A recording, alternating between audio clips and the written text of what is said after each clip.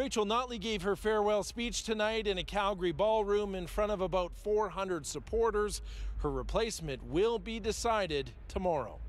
I did not personally cut the price of oil.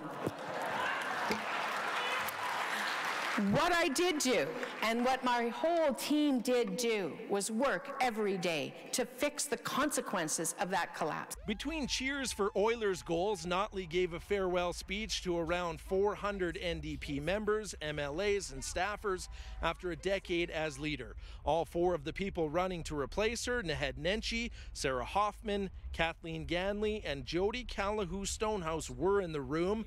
Federal NDP leader Jagmeet Singh also gave a tribute, thanking Notley for her passion and for years of spirited debate.